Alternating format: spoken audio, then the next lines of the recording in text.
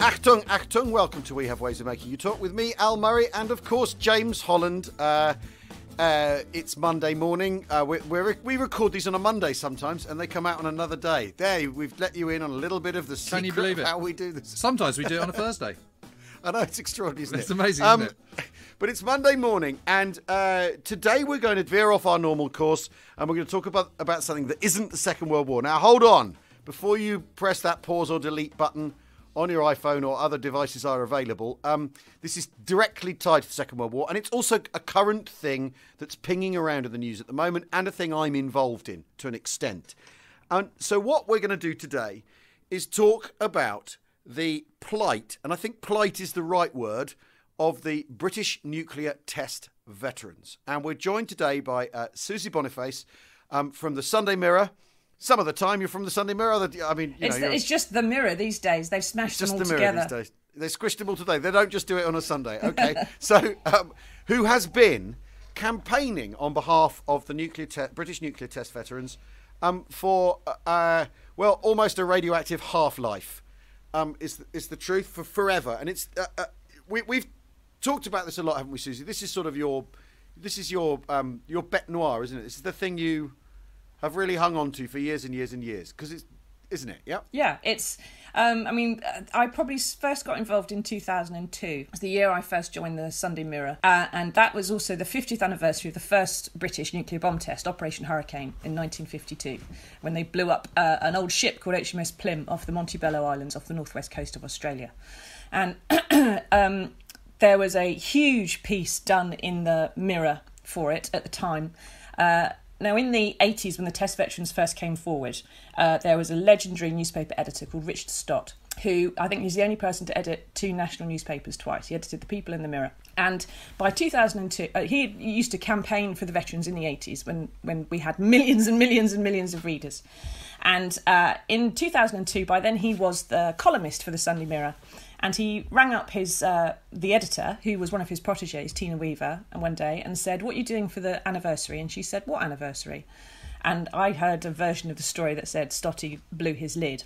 And they ended up doing a massive investigation, a front page which said cursed, and had a veteran there, his daughter and granddaughter, and the health defects that had gone down the generations. Inside, a reporter who worked in a paper called Alan Rimmer had chased down about 350 families that they'd first reported on back in the 80s, and collected loads of information about their health problems and passed it to a statistician who had found a shockingly high rates of Down syndrome, leukemia, infant mortality, and deaths amongst the men as well, miscarriages amongst the wives.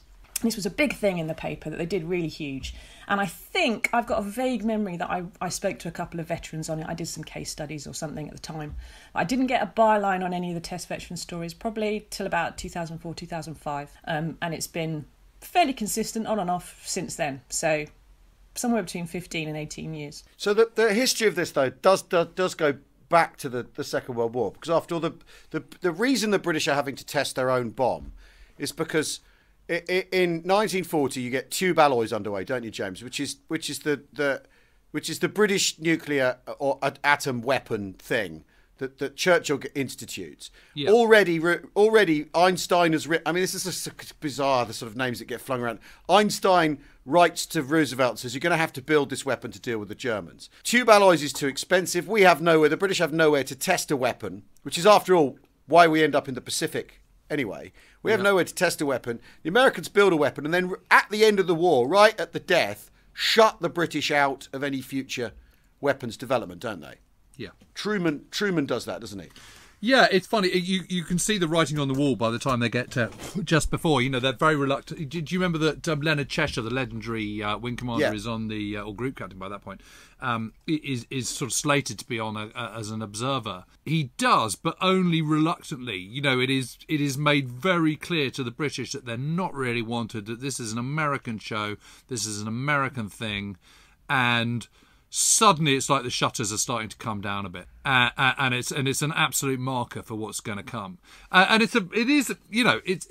shows the kind of sort of utter ruthlessness of the Americans, but also everything has changed now that the war is ending, or has ended. And that this is a new dawn, and actually America, right from the word go, is accepting that it is, rather than being sort of isolationist as it used to be, it is now a world player, and it has a place to play in foreign policy throughout the world. And in terms of this awesome new weapon, it is going alone. So all the British scientists and German scientists who were working originally in Britain before being transferred over to America for the Manhattan Project, all of them are kind of frozen out. So and then you get the Attlee government and this whole, as long as we stick a bloody Union Jack on the top of it, development of a nuclear weapon programme, which then leads, when Churchill then gets into government, Churchill discovers that Attlee's been spending this money secretly and hasn't told Parliament. They spend £1 million on the. Oh no! £1 million. It was £100 million in that money at that time, and it turned. That's about equivalent to about £3 billion now. Yeah, but they said they'd spent £1 million. That's the million that's kept from Parliament, and Churchill threatens to throw his toys out the pram. But the point I'm making is this is all wreathed in. It's wrapped up in all sorts of things. So it's wrapped up in Britain needing to. I mean, America's saying, well, we're a world player now, doesn't want any other world players. Britain feeling it has to run to catch up, assert itself as a global power, even as the empire's shrinking and the money's running out. And then the secrecy surrounding all this, which is really, I think, the core of why the veterans were treated so poorly. The test veterans were treated so poorly from the initially, isn't it? This is all super top secret, even though when you detonate a nuclear weapon in a test, that is a public display of where your technology arrived at. There's no hiding it. There's no getting away from the fact you've done that, is there? Well, you wouldn't have thought so. No. Well, you wouldn't have thought so. Well, but they certainly try, don't they? So the first test, hurricanes in 52. Then what follows, Susie? There was that letter from Einstein to Roosevelt in 39, which, interestingly, by 1955, he and Bertrand Russell were writing letters saying, "Please don't have a nuclear war." He changed his mind. Well done, Einstein. And William Penney, who was the mathematician, the scientist who was the father of the British bomb project, he started building, he was working on Mulberry Harbours, which we used at D-Day, of course. And his specialism was working out the shock waves and blast waves and how they were going to affect things. So he then goes over to America, to Los Alamos and the Manhattan Project, along with a guy called Klaus Fuchs, who was unbeknown to anybody at the time, a Soviet double agent, a communist who'd escaped Germany after the Reichstag fire. And then in 46, as James said, you had the Atomic Energy Act, when Truman goes, "We've got the most amazing weapon on Earth, no one's having it." And all the Allies had thought, you have Hiroshima and Nagasaki, 200,000 people were obliterated almost instantly, and the ones who died in the days and weeks afterwards died horribly. Some of the descriptions are absolutely horrifying. After a war which killed 56 million people, it was considered that was a price worth paying to bring it to an end. Everyone thought, oh great, okay, the side of the goodies now has this most awful powerful weapon, brilliant, and Britain started stockpiling plutonium because they expected the Americans would give us the tech. But at the same time, it's sort of, there is also this growing worry. Sorry to interrupt, Susie, but it's a bit like the Ring Precious. I mean, it kind of, all that power, all that control, what happens if you get corrupted by it? It's no good having just one person in the planet, one nation in the planet having such an awesome weapon. It needs an offset. They need nine to hold the ring. Yeah, exactly. And there's also this other feeling that of course, if you want to be a serious player, and you've got nuclear power and only one other country has, then that automatically gives you that seat of authority at the top table, which of course Britain is very reluctant to give up. Well, there was also a lot of fear because the Americans had this tech and they were keeping it to themselves. Viscount Cherwell, who is one of the post-war advisors, said, look, we face becoming effectively a colony of the United States. The British Empire becoming a colony? That's not okay. He said that we will be equivalent to the native levies that were allowed to have small arms but no big weapons for fear of what they might do and who they might turn it on their masters. So there was this fear that we would not only be left out in the cold, but that we would be, lower, subliminal to the new power would just be America, and they would be the only people running the things. And then there's also a very reasonable fear because the Soviets were building nuclear weapons. 1948. Exactly. The diaspora, the physicist diaspora who had left Europe and fled ahead of the Nazis were communists, and they were Jews, and they were just normal, ordinary physicists. And they worked the Manhattan Project, and then some of them quite naturally wanted to go home. Some of them wanted to go to Israel. Some of them wanted to help communist nations, because the idea that only America had this weapon meant that even its allies were now at risk of Soviet attack and invasion. And they thought, Anna, you can't just leave us out here on our own dealing with this. Yeah. We actually do need some genuine protection here. And this was the most devastating weapon. I mean, before Hiroshima, Truman warned that without surrendering, Japan could expect a rain of ruin from the air, the like of which has never been seen on this earth. It took 2 of those before Japan gave in. Well, he was quite right, wasn't he? Yeah. And there's an account of the attack in Life magazine, which is worth reading, which says people's bodies were terribly squeezed and their internal organs ruptured. Then the blast blew the broken bodies at 500 to 1,000 miles an hour through the flaming rubble-filled air. Practically everybody within a radius of 6,500 feet was killed or seriously injured, and all buildings crushed or disemboweled. And Hiroshima was on a flat river delta, so the blast had loads of space to expand out in. Nagasaki, which was targeted after Kyoto, was decided not to be targeted because it was too culturally important. Apparently one of the Americans had been there on a holiday and he didn't want to blow it up. And so they chose Nagasaki, but it had lots of hills around it, and that concentrated the blast back in and made it significantly worse. And this is a... It was also a secondary target, wasn't it? It was a secondary target, yeah. But Nagasaki was 20 kilotons. And it did this, that appalling description there. I mean, there was a photographer, Bernard Hoffman, who worked for Life magazine, and he went into Ground Zero a few days later, September the 3rd, and said, "We saw Hiroshima today, or what's left of it. We were so shocked with what we saw that most of us felt like weeping, not out of sympathy for the Japs, but because we were revolted by this new and terrible form of destruction. Compared to Hiroshima," he said, "Berlin, Hamburg and Cologne are practically untouched." This is they thought firstly we're going to have this visited on us. To be fair, they weren't. I mean, I don't know if Bernard had there's been lots to of Dresden. you can read almost verbatim the same accounts of people wandering through the rubble-torn streets of Cologne and Hamburg and Pforzheim and all the rest of it. I mean, the bottom line is kind of mass area bombing of cities is horrific, whichever way you look at it. And the problem is that it's one thing sending over kind of thousands of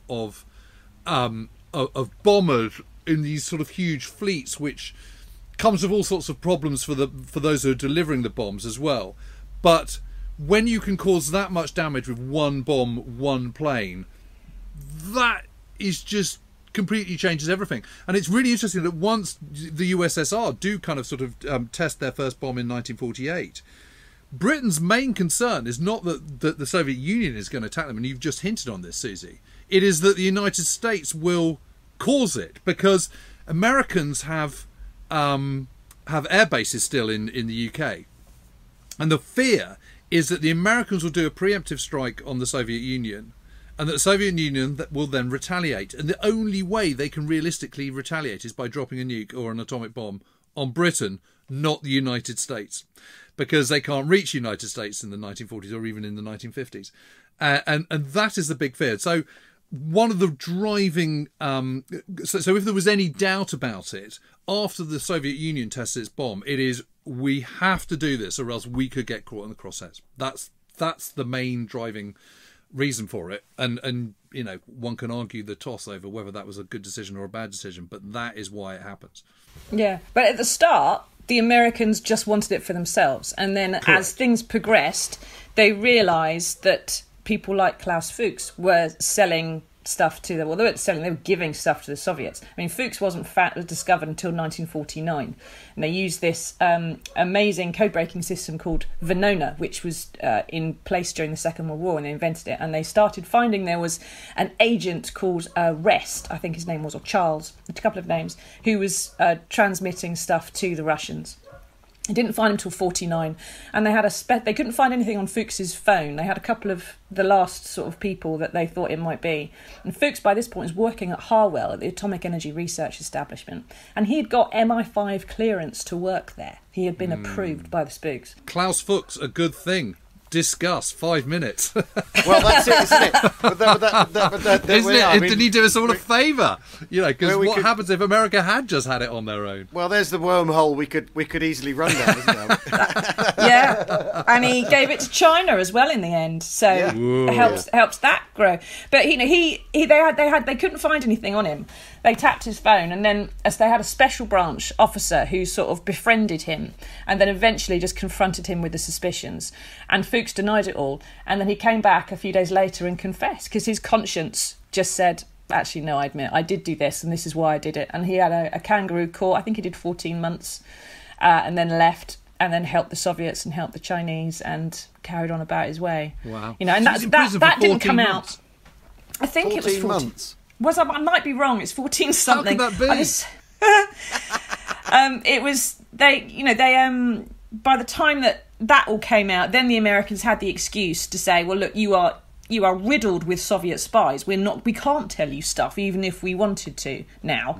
And so then Britain had to prove, eventually, sort of by 58, with our biggest blast, Grapple Y, we'd proved that we were actually technologically slightly ahead of the Americans, and therefore they brought us back in. And now, like you said, James, the nuclear weapons we have now are rented from the Americans. And if something goes wrong with them, if they have to go back to America to have the wiring checked. It's not, then we're not allowed to play with them. It was 14 years. Sorry, it was 14 years in jail, Fuchs got. So you just mentioned Grapple Y, and it's Grapple Y really that is when we the last bit of campaigning we did the year before last, when we went to see Gavin Williamson, but they wouldn't let me in the room with him. We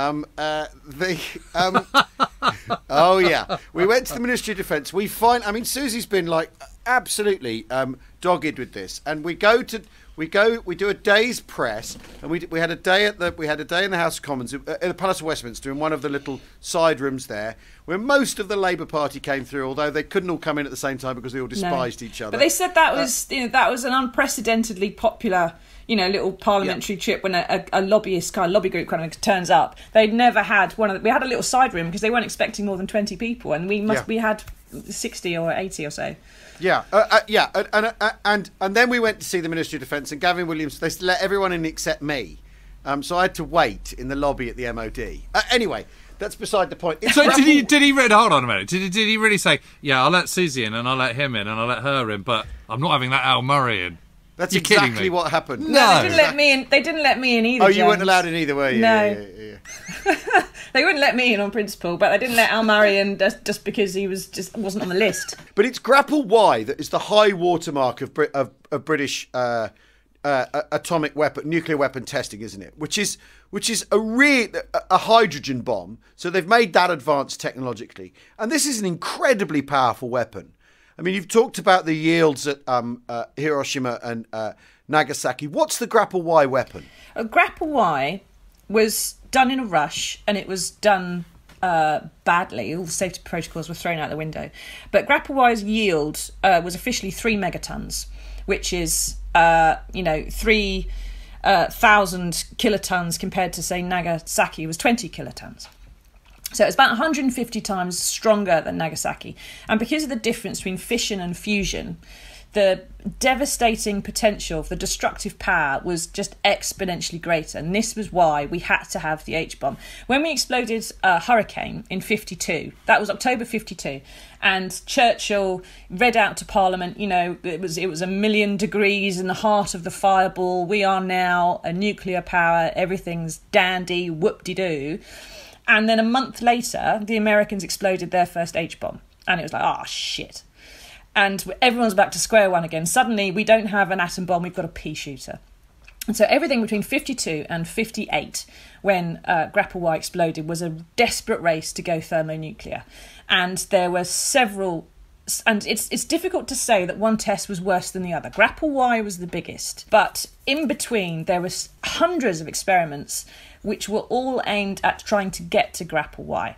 So after 52 Hurricane, they then moved on land in Australia, to South Australia, places near the Woomera rocket range, where they started two tests. There was Totem 1 and 2, which were 8, 9, 10 kilotons. But after one of those, there was a black mist reported rolling across the landscape. They had forcibly resettled Aboriginal tribes people around there, and they thought that some of them were far enough away not to be affected, but this black mist was seen 300 kilometres to the north. It sent people blind, it poisoned water holes, it was tragic. And in the 1950s, they didn't even count Aboriginal people, much less give them healthcare or death certificates. So there was never any real trace of what happened to a lot of them. It was all oral tradition. And then after Totem, there was, either side of Totem, there were the misnomer was they called them minor trials, which happened at Maralinga and Emu Field, not far from Wimmera, which were basically, they were trying to find ways to set off a trigger device for the bomb. You know, your nuclear weapon is... an atom bomb is your radioactive material surrounded by TNT inside a big heavy jacket of a core which compresses the blast of the TNT back in so that the radioactive material splits the atom and causes fission.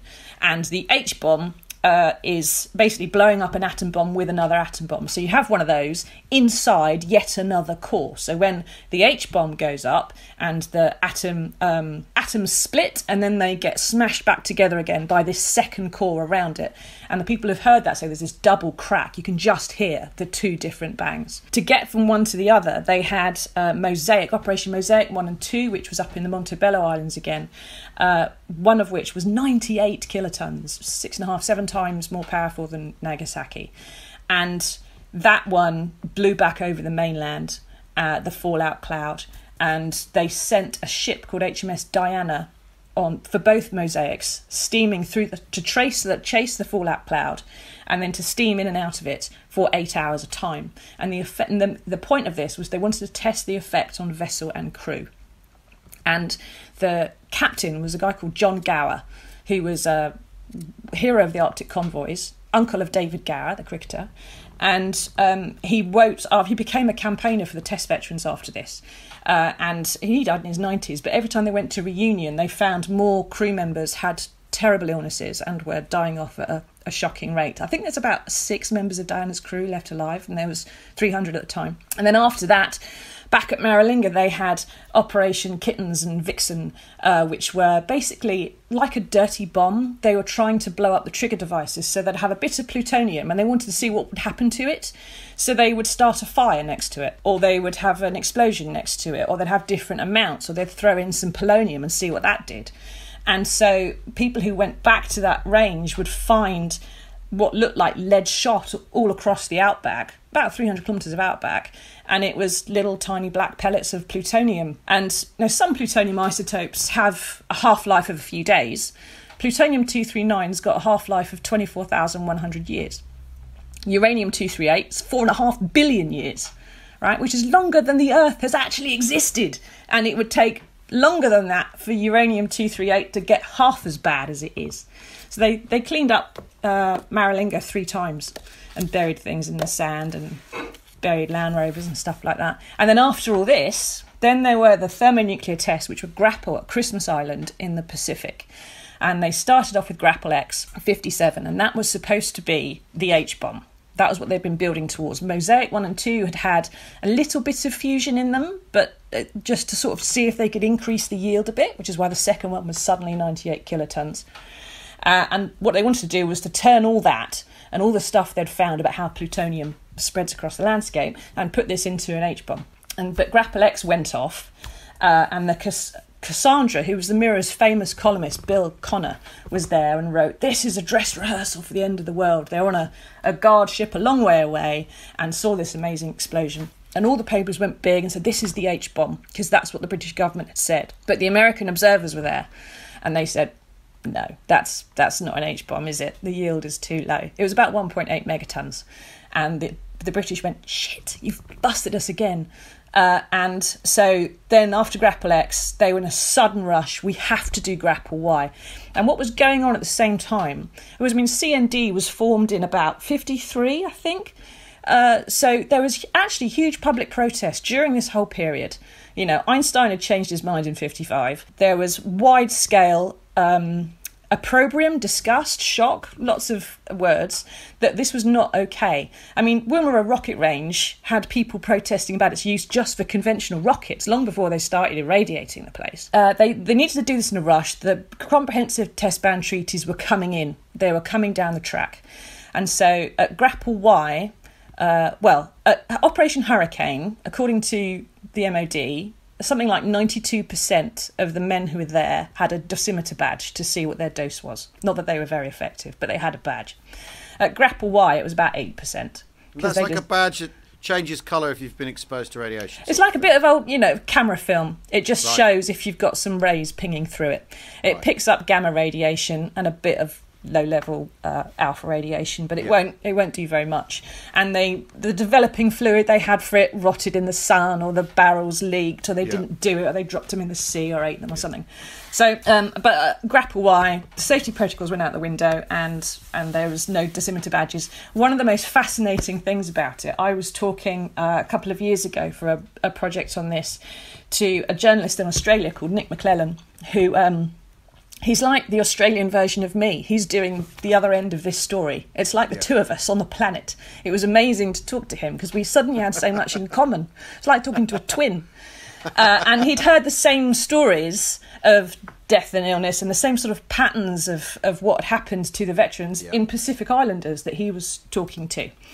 And he said one of the things he'd found in the colonial archives, which is something I can't access back here, and of course the MOD is pulling stuff out of the archives here, but have been previously public. Very famously in the past couple of years, they've withdrawn stuff that's been public before. But there's still stuff in the colonial archives which no one else has seen. And Nick had found, before Grapple Y, there was this map predicting the fallout patterns that they were expected to have. And it drew a little circle in the ocean, and this is where things were going to have fallout. And then there was also a letter from a local plantation owner to the colonial authorities saying, chaps, if you irradiate my bananas, I am going to sue. And then there was a second map covering exactly the same bit of ocean in which the fallout that was predicted was now drawn in a square. Right? Neatly avoiding all the banana plantations. God. Exactly. So me and Nick both had this same thing. Like, part of the reason that you still keep doing this story for so long is that you come up against this kind of Kafkaesque, I mean, saying Kafkaesque, I say all the damn time about this, it doesn't quite cover it. It's insane. It's a distortion of truth and reality. Well, which brings us, I think, to the plight of the test veterans, because one of the things that they keep running into is this idea that, well, maybe you are sick, maybe you do have problems in your family, but it can't be from the test, or if it is from the test, you're going to have to prove it. And yet, at the same time, you're telling us right now that they were complete. And the MOD kind of go, it was the infancy of this science. No one really knew how poisonous these weapons were. Well, why are they drawing square fallout maps to placate people at the time if they don't know how dangerous these weapons are, if they don't know what the after effects of these weapon systems are? Why are they covering up then if it's this innocent age of discovery? Exactly. You know what I mean? But is this all because about fear of litigation? Yes and no, and other things. There's reports from the Medical Research Council in the 40s warning about the genetic hazards of radiation. So they knew that was a possibility. There is declassified documents that I've got copies of which show they were concerned about the possible genetic effects on the men. There are documents saying we want to take blood tests before they go, and these are the forms we are going to fill in to show what the results of their white blood cell count is, for example. All the men who went were rated A1 fit before they went. But if you try to get hold of that particular medical form now, the MOD says it doesn't exist. And 70 years on, it is possible they got destroyed or eaten or something, but someone saw what that was. And there's also the fact that after the test, they didn't do a subsequent blood count. John Gower said he couldn't believe if the Mosaic was aimed at testing what happened to his men, why no one followed them up for a medical checkup afterwards. Now, they're either negligent, they either didn't think it was necessary, or they knew what they'd find was not going to be good, so they didn't bother. But, the whole reason for the denial and the lack of kind of acknowledgement of what has happened isn't really a requirement of proof, because we have the proof from Australian Royal Commission, from declassified documents, from the Colonial Archives, that the British government lied to the Australian ones about what they were doing and about the severity of what it was. They have admitted repeatedly that they did things that they had previously denied.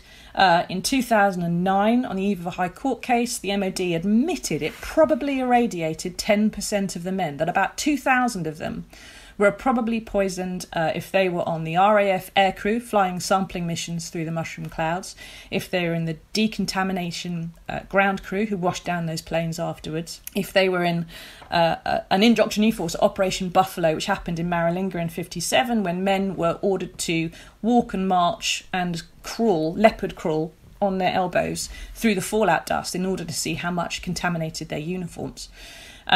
So they have admitted things. It's unbelievably cavalier, of course, isn't it? And they admitted that the crew of HMS Diana had probably been irradiated in 2009. For the previous 53 years, they had denied Diana was in any danger. We're going to take a short break right now. We're talking to Susie Boniface about the British nuclear test veterans and the scandal surrounding it.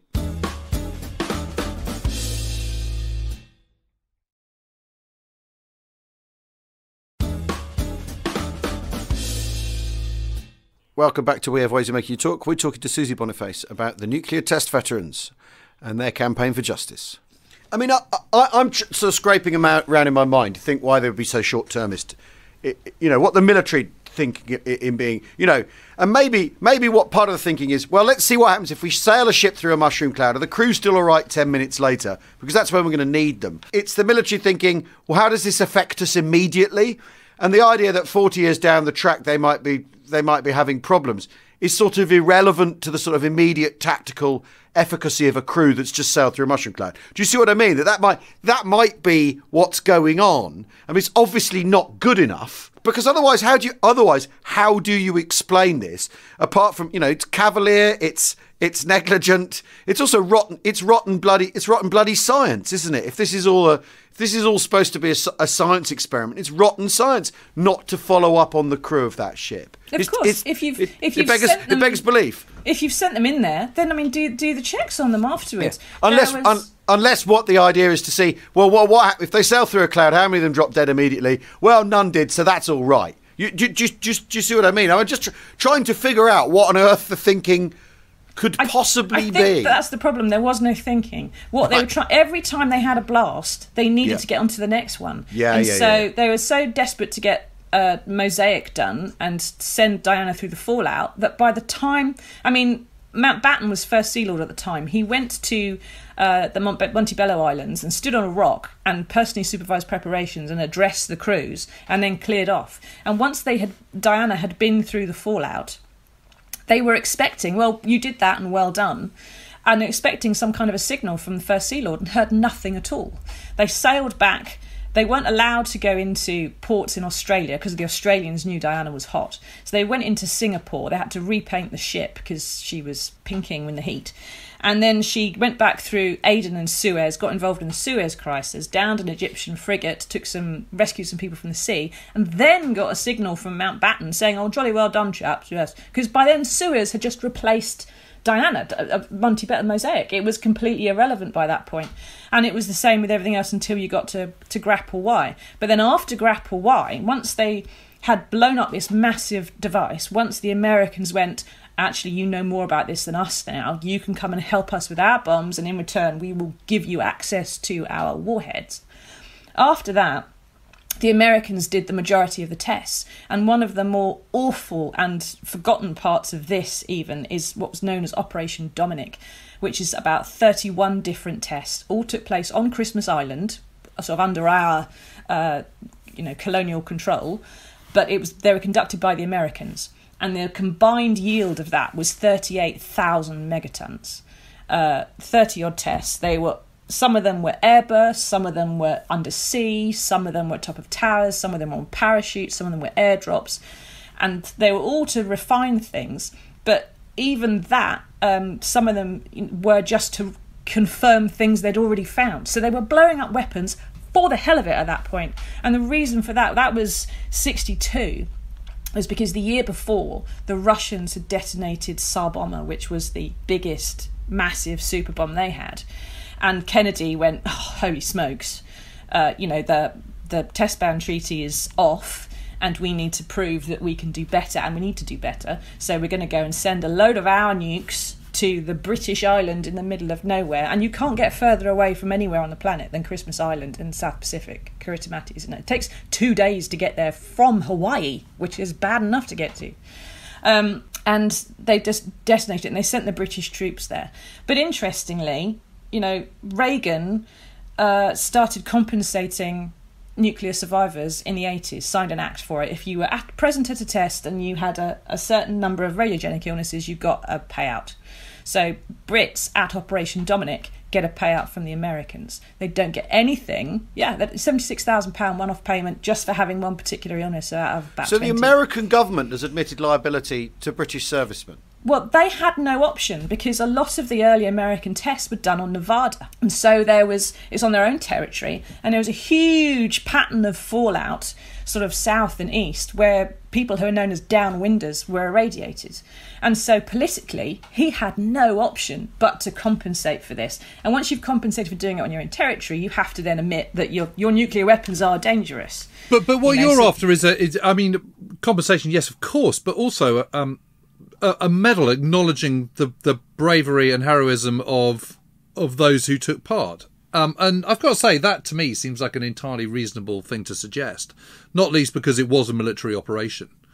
And secondly, because as we all know, yes, there's plenty of people who are on Arctic convoys or in bomber command or infantry or tanks who saw plenty of action, but there were plenty of people who got medals who didn't see any action whatsoever, cooks and backroom staff and all the rest of it. Prince Charles, yeah, he's got a chest full of them. He's got a chest full of them. So it seems to me an incredibly small thing to demand, and I would have thought the wider public would be all for it, wouldn't they? I mean, why wouldn't you? Yeah, but, in the 1980s, this was a massive, huge scandal. Thatcher was forced to answer questions in the House on it.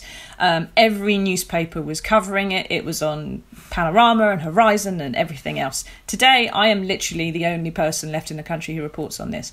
I think in all the years that I've covered it, I've been at the High Court case, never saw another reporter there. The only time I saw any other reporters was 2012 when it went to the Supreme Court and got effectively thrown out. And there was the BBC and a few other people outside who reported on failure of the British test veterans sort of thing. But no one else has ever done much on it. And I was reading a story about an investigation the FT did actually about some financial wrongdoing a little while ago. And the reporter on that had spent years sort of trudging after this scandal. And he was told by one of his colleagues, every reporter has a white whale. And this one is mine. It's just my thing because I can't rest. I can't forget about it. There was... when I went to that High Court case, I met people who I hadn't previously met, widows of men who'd flown through mushroom clouds. There was a widow who sobbed on my shoulder. She was in her 70s at the time, and she sobbed on my shoulder about the miscarriages she'd had 40 years earlier, and she still missed her children. There was a lady I met whose husband, Mick Clark, his name was, he was a taxi driver. He'd been at the test, he'd gone home, terribly ill, lots of cancers.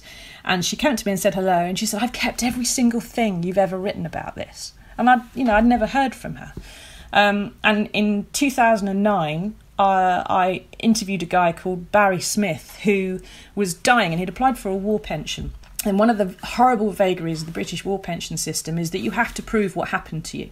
So if you had your leg blown off in Afghanistan, there's not really much arguing about that. It's definitely not there. You can get a second opinion if you're asked to, because that's easy, But if you are irradiated, you are required to prove you were irradiated. And the only people who ever took that data or could prove it are the MOD, who it is you're asking to give you the war pension. And a lot of the times they don't have the information anyway. If they do, they're sitting on it. So Barry was having to go through this process. He was having to appeal. He wanted to get a pension to look after his wife Anna and his daughters after he'd died. And he'd presented some radiology. He had a kind of cancer that was radiogenic, and he had a load of evidence from Hiroshima experts that this was a kind of cancer that they had seen in Japan as well after the blast. And he went to this final war pension appeal hearing, and he had to get off his deathbed to do it. He was very ill at the time. And they got in there, and this was like the second or third hearing, and the MOD said, "Oh yeah, we haven't read these paperwork, can we have an adjournment please?" And Barry sort of stood up and said, "You do realise I'm dying, don't you? Can you read it in the break and come back in here after lunch and, let's have this decided now?" And the tribunal granted the adjournment, and Barry went back home. And I spoke to him over the phone, and by that point, his breathing was really bad, and his voice was really weak. So Anna had to, she said to me, "You ask me the questions, and I'll ask Barry, and I'll tell you what he says," because she could understand what he was saying. So we had this weird sort of three-way interview. At the end of it, I was just sort of winding up and saying, "Well, thank you very much, and, take care," because what else can you say? And Anna came back on the phone and she said, "Barry says don't give up, don't let them win." I mean, I'm filling up now just thinking about it, but you can't. And he died a few days after that, and Anna kept on fighting for the war pension, and eventually she lost. I heard from her daughters a little while ago, and I said to them, "I think about your dad quite a lot. I never met him, but every time the MOD is really obnoxious, I think about what Barry said to me." And if you can listen to the words of a dying man who says, "Don't let the buggers get away with it." Yeah, you're not going to do it. You've got to do your bit, haven't you? Conscience plays on you. You can't let it go. Tell us about Eric Denson, because I wrote a letter to the medals office in Gloucester. They're in Gloucester, and it's the Gloucester's barracks, and it's the Imjim barracks, in fact, that they're in, right? And one of the things I wrote in an angry PS on the letter to them was, I said, "It's good to see the lads who fought at Imjin, heroically fought at Imjin, which is long forgotten as an early part of the who did their Cold War duty. They at least get a building named after them, where the nuclear test vets on." And one of the things that really bugs me about this, we keep being told that our national security rests on nuclear weapons. So the knowledge that was carved out of these men's sacrifice, we rely on, and we're told at the dispatch box very often with a straight face that our nuclear security is a key part of our security. And the men who paid for that aren't honoured, right? It's the thing. So I wrote to them about Eric, and you talked before about flights through the cloud. That's what Eric did, isn't it? Yeah, he was used in what documents called the initial experiment. He was the pilot. He was an ace RAF pilot. He used to fly radar runs over the Iron Curtain, right? His particular skill was getting past radar stations and frightening the Americans. And he used to love doing that and blitzing them. And he was about 24, 25, and he got sent to Christmas Island. And his widow Shirley said to me, at the time we just were constantly, they were based in Germany anyway, but they were constantly fearing Soviet invasion any day. And he went off to Christmas Island, and he was tasked with flying a converted Canberra bomber through the heart of the mushroom cloud. He was in 7th Squadron, and there was a bunch of them that did this. And the documents that came out afterwards are very clear about a number of different planes who flew those missions in different bombs, were terribly irradiated. And Eric's, in particular, was used in this initial experiment, not on Eric and not on his plane, but on the Charlie meter, on the radiation measuring instrument inside the cockpit. They wanted to compare the Charlie meter to see if it was working to other measuring devices. So Eric was the pilot. He was right up front, underneath just a thin perspex canopy.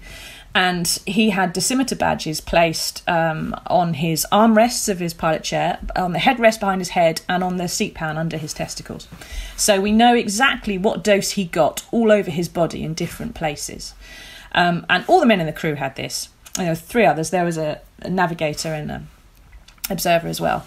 And he was in the cloud, I think, for about 6 minutes. And he went in higher than everybody else. And, the conditions inside the mushroom cloud are so turbulent and astonishing, and extremes of, at that height, heat and cold, that they needed the best pilots to do it because they had no idea what they were going to be facing, and they had to try to keep the plane in the cloud for a certain period of time. And in these 6 minutes, these papers showed that Eric had the equivalent amount of radiation to, had about 19 Roentgen, which is to the back of his head, just to his head, about 165 years worth of what would be background radiation in the UK, because we're on granite and radon gas emits radiation. it would take you 165 years to get what Eric got in 6 minutes to his head alone. He had another 9 Roentgen to his testicles. And he came down and he was sick. He vomited, unsurprisingly. But he was ill for a couple of days. And he was flown home because he'd exceeded his dose. They did have some basic safety limits that you shouldn't be going over so much of a dose. And he had exceeded that. So they sent him home, and Shirley greeted him and took him home. And he had a big rash all over his chest. He was sick. And she said he had a personality change. He changed overnight. And over the subsequent sort of 20 years, they had a few more children. They ended up with 4 daughters. And Eric just sort of descended into undiagnosable mental illness. Took him to lots of shrinks, couldn't work out what it was. It wasn't depression, it wasn't schizophrenia, it wasn't this, wasn't that. And he tried to kill himself a couple of times. And on one occasion, Shirley found him in the kitchen sharpening an axe and drinking whiskey. And she said, "What are you doing, dear?" And he said, "I'm going to come upstairs and kill you and the children in a minute." And she talked him out of it. And then in 76, in that long hot summer, he took himself off to the woods and slit his wrists. And he left a note saying he just couldn't take it anymore. He used to say to her that he had these crippling, painful headaches. Really just, he said there was a black cloud over him and this splitting pain in his head. And Shirley didn't find out about any of this until years later, about 2009, and she got some FOI requests or something through from the Ministry of Defence that suddenly revealed these documents and suddenly revealed her husband's dose. So she applied for a widow's war pension, and she got it on the basis that Eric's death was attributable to his service. Now, they never said what bit of his service caused him to commit suicide. Was it the stress of flying radar runs on the Iron Curtain? Was it the stress of flying through a mushroom cloud? Was it radiation did something to his brain? We don't know. And the MOD wouldn't say. But they gave her a widow's pension. And a few years ago, I think it was 2012, the government instituted a new medal called the Elizabeth Cross, which is sort of equivalent to the Purple Heart in a way. It's a very high honour, and it's awarded to those who have died in service. So if you are blown up by the Taliban, your family can receive the Elizabeth Cross as a result. And in Eric's case, because although it was a suicide, his death was attributable to his service. So we have applied, or Shirley's applied with our support, for an Elizabeth Cross for him. We're waiting to hear how that goes. I'm sure they're trying to find their way out of it, but it's being considered at the moment by the Defence Services Secretary, who is sort of got 2 hats on. He works at the MOD and is also one of the Queen's courtiers. So we wait to see what happens there. But 20% of Eric's and Shirley's descendants have some kind of birth deformity, mostly missing an extra teeth. One of his daughters has got some spinal problems. But it's interesting, when you speak to different people from different missions and different tests, they have very similar stories for other people in that test. So I knew one guy who died a couple of years ago now, called Archie Ross, who was an engineer at Christmas Island, and he had a 3rd eyelid growing under his eye. They used to have to go to hospital quite often to have it cut back, and then it just kept growing again. It's very irritating and painful. He went to a regimental reunion, got talking to one of his mates. He had the same problem. And then someone else had the same problem. And you think, hang on, how many people in my unit have got a 3rd eyelid? This is weird. And that's when Archie started to realise that the fact his daughter had a deformed arm and his grandson had Downs might be connected to service at the tests. And there was one guy I spoke to, because it's not just British tests either. There was one guy I spoke to who used to be in the RAF. He was, I think he was ground crew. And his squadron was sent to Peru. They were based there flying sampling missions across the Pacific into the French fallout clouds, because the French were just super amazing with their nuclear tests. They were very bad. And so we sent our crews through the tails of the fallout cloud to sample them to try and see how big they were and what they were making them with. Freeloading off the French tests, basically. Yeah, but we wanted to know what the French were up to. You don't trust the French, right? So, and they sent this, and they came back and they'd have to clean the planes down afterwards. And of course, you've got to maintain them, and the jet engines are contaminated, but they're full of grease and oil. You can't wash that stuff out, and you've got to have your head up in the hatch and all the rest of it. And anyway, I was speaking to this guy in his house, and he had esophageal cancer, right? He had his tongue out, basically, and he had a hole in his throat that he was talking through. And he lived in a village outside where his squadron used to be based, along with a load of his old comrades. They all lived in this same couple of streets. And 3/4 of them had a hole in their throat that they were talking through. They had all had the same problem with their throat, with their esophagus. The fundamental problem with some of this is that part of the reason I go after it is that you can talk to these people and hear their stories and go, well, my God, there's something amiss here. Something has gone wrong, whether it's radiation or something else. But they don't look at it that the science that the government does is kind of set up to fail. The NRPB reports that Thatcher set up, which we're going to hear a new review coming out probably by the end of the year, was into the total cohort of test veterans, right? They didn't look at Archie Ross's unit and how they all had a third eyelid and the statistical likelihood of that. They didn't look at this Peruvian squadron and the fact they all had throat cancer. They just looked at the total cohort of about 22,000. And the first NRPB study had about 15,000 men in, and they found elevated rates of leukemia. And the second study, they suddenly found some extra people that they didn't previously know were at Christmas Island. They added them to the cohort, and suddenly the numbers of leukemia just smooth right out. Things like that make you want to bang your head against the wall. But that's proper skullduggery, isn't it? I mean, it's really shameful. It really is. It's a big part of not wanting to admit liability, though, is the fact that there are birth defects caused. So if you've got 22,000 people in total, and they all have 3 kids, and then they have 3 kids, the MOD is thinking, well, in 50 years' time, we're going to be paying compensation to 1 million people, and we don't want. There's about 155,000 descendants, we think, at the moment from those 22,000, and they have about 10 times the normal rate of birth defects. The normal rate of the population is 2%, so they're about 20% rate of birth defects. If you wanted to pay all them out now at today's money, that's a lot of cash.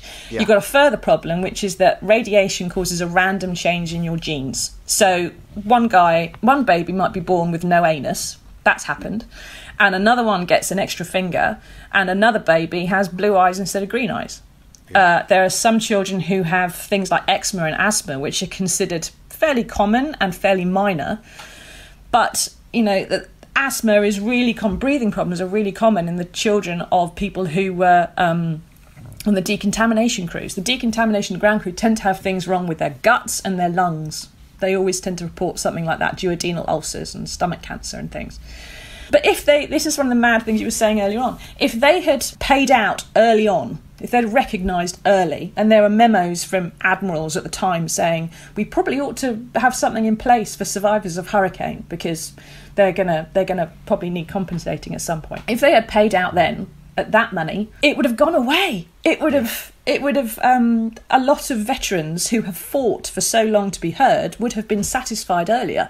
Yeah. And that's the thing with a medal. It's tiny, it's cheap, it's pretty meaningless in lots of ways, but it is a recognition that something happened and there was a conflict and there was a risk, and it's the word risk they don't want. In terms of kind of what you're hoping to see achieved, medal number 1, but that's already been kicked into touch by sounds of things. Compensation, acknowledgement. I mean, sanity. That's what I want to see. Sanity. I know it's a bit difficult with the Ministry of Defence, but if James, if you and Al came to my house and I made you a cheese sandwich each and sent you into the garden to eat it, and then one of you came back in and said, I don't feel very well, and was sick in the toilet, I'll go, whatever.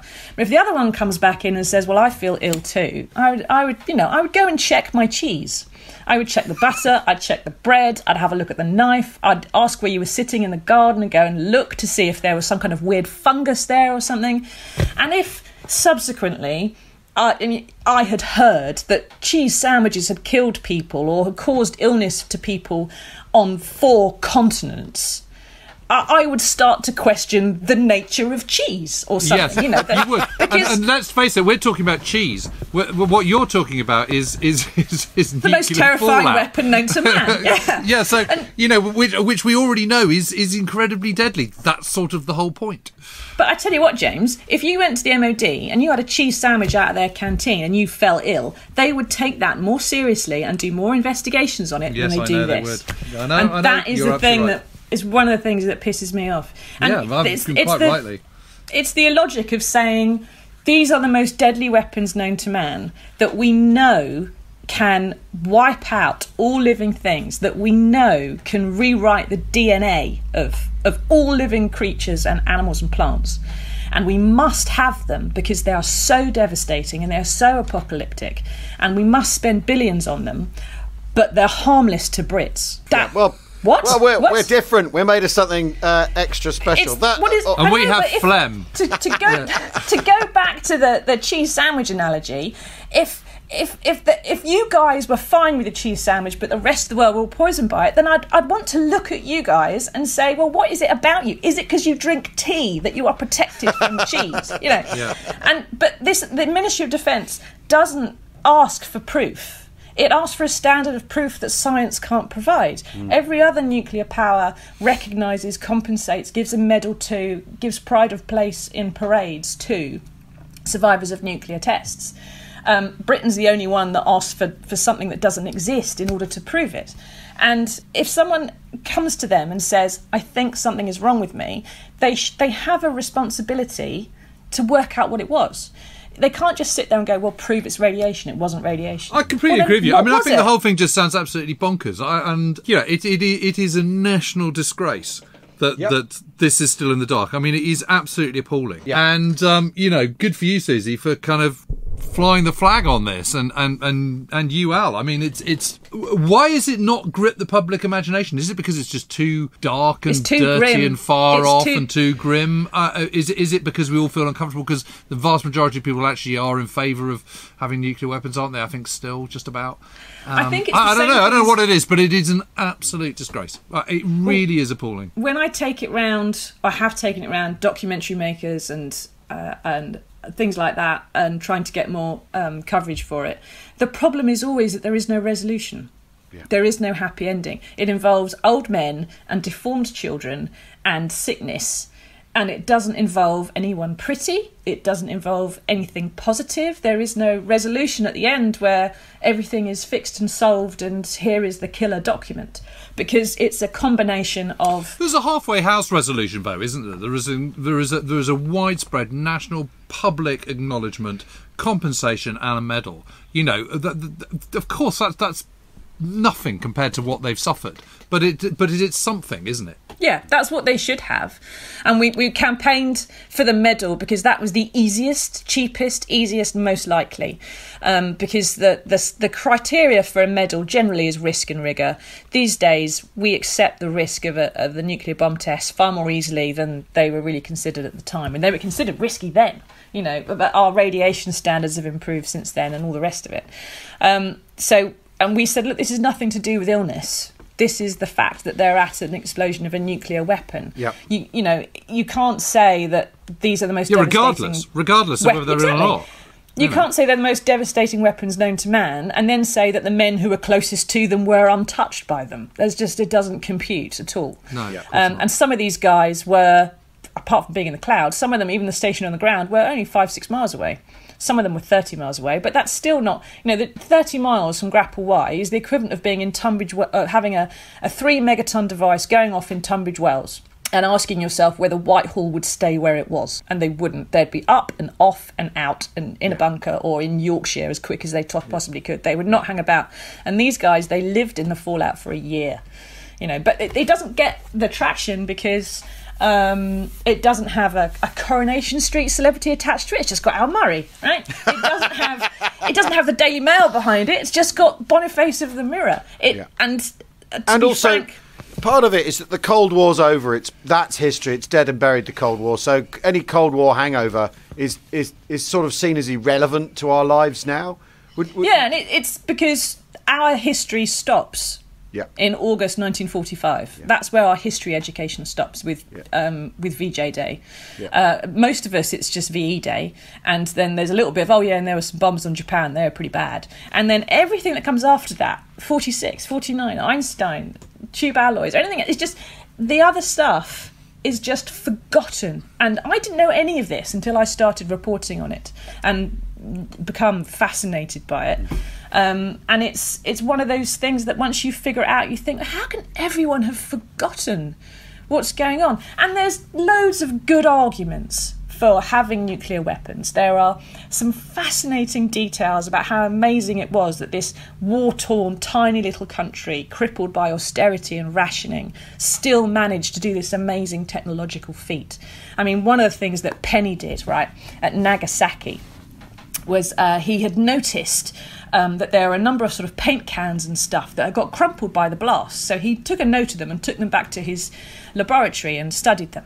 And then later on, he was, after about 46, the Americans were doing some tests in the Marshall Islands, and Penny was part of it.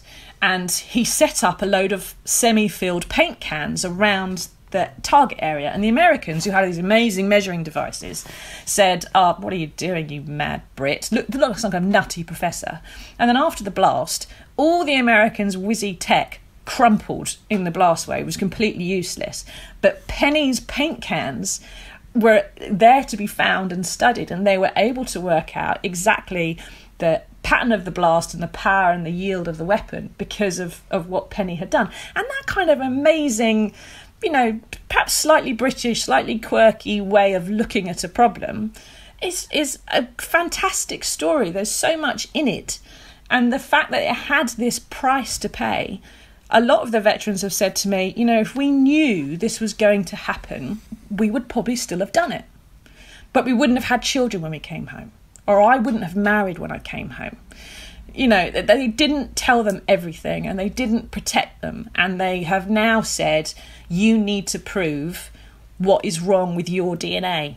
And the veterans don't have the initial records of that. And that's simply impossible. Well, it's becoming more possible. It may be that in the next year or two, there's some studies that might come back on that. But you're still not going to have that Union Jack flag in your DNA that says Churchill did this, Well, Susie, thanks so much for talking to us. I do know that a lot of people who listen to this podcast are current servicemen, and how I always feel about this is maybe they have an eye to what's happened to the nuclear test veterans, who after all were mainly national servicemen and not volunteers.